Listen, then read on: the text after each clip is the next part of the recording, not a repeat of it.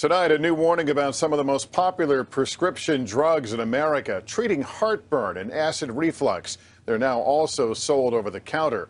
While it's already known they're linked to a risk of fractures and infections, now a new study finds they can have another serious side effect. NBC's Ann Thompson has the details.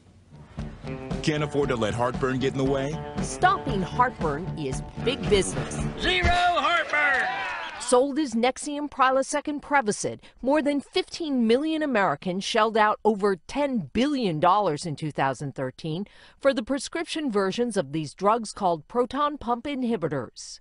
Now a new study from Johns Hopkins says these acid-reducing drugs may increase the risk for chronic kidney disease 20 to 50%. Cleveland Clinic kidney specialist Dr. Cheryl Cancel is treating Kim Hinkle. Kim had normal kidney function in March, and then blood work in August showed kidney function down to 30%. Kim was taking one of the over-the-counter versions. On a hunch, Dr. Cancel had Kim stop, and her kidneys improved. I was lucky it was caught early, and that we can do something about it.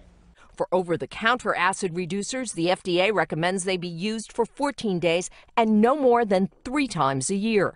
For the prescription versions, the package insert recommends for most conditions the pills be taken for up to 8 weeks. Pills are not the only answer. Food is the answer.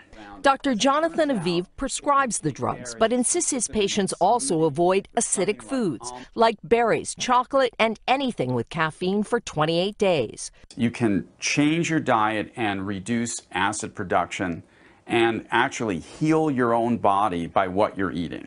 The makers of these drugs say they are safe and effective when used correctly. That and diet can keep stomach acid where it belongs.